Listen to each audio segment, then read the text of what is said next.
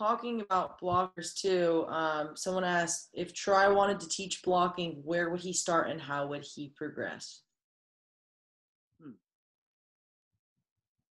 If I wanted to teach blocking, let's say I have a young partner who's really gifted and I wanted to teach him how to play with me, I would start with footwork.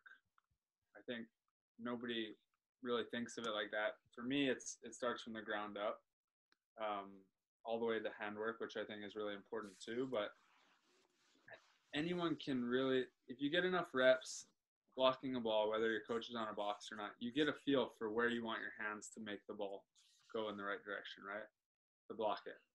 The problem is people can't put their body in the right spot so that their hands are able to shape around the ball and create the right angles. And getting your body in the right spot has to do with your feet. I was watching footage today. I won't say any names. Trevor. Where the set's moving, the set's dying, and he's staying in the same spot and then diving with his hands. It was one play, but I just think it's very. I wouldn't be able to block these big guys on the World Tour if I didn't have footwork. And when I'm playing these guys, I'm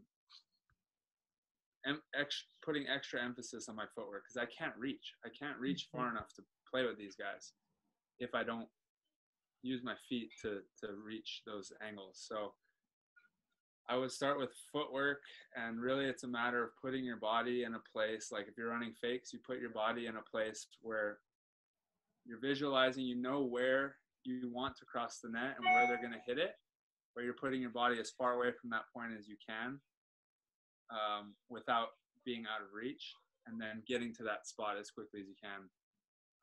But a lot of people don't want to go away, and then they just reach there. And that's really easy to see as a defender. So like to have that footwork, to step away and not jump from that spot, but take another step. I call micro steps, like these 6-inch, 2-inch, 4-inch steps. Those are the ones that get you blocks, to where if I don't take the step, I'm reaching sideways. And if I do, I can shape it and penetrate and actually get the block.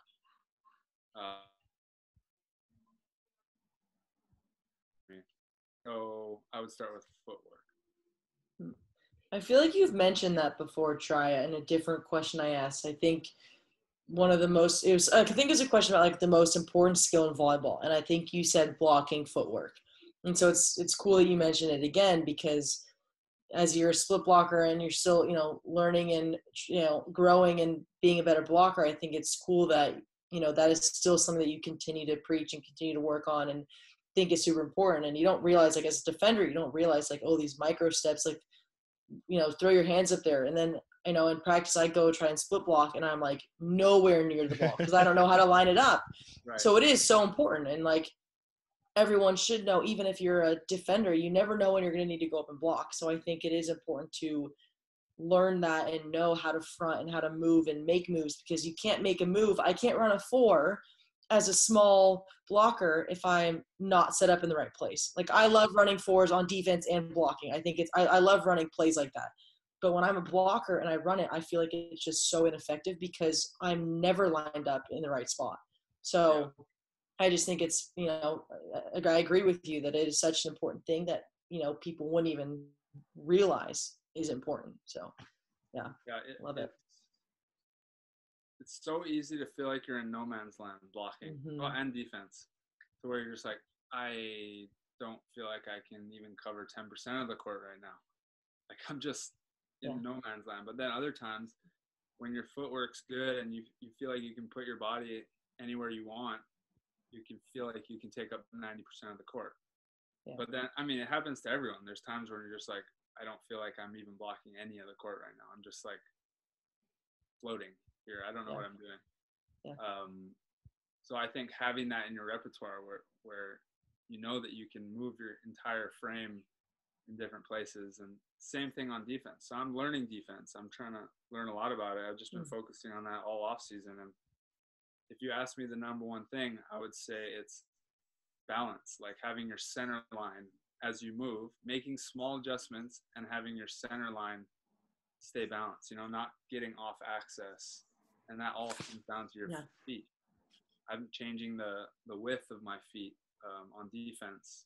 I do all these squats. I do them with my blocking footwork, and then I do them in my defensive footwork now, which is like work. But I want the muscle memory of like, oh, I'm in defense, my feet just go right to the right spot.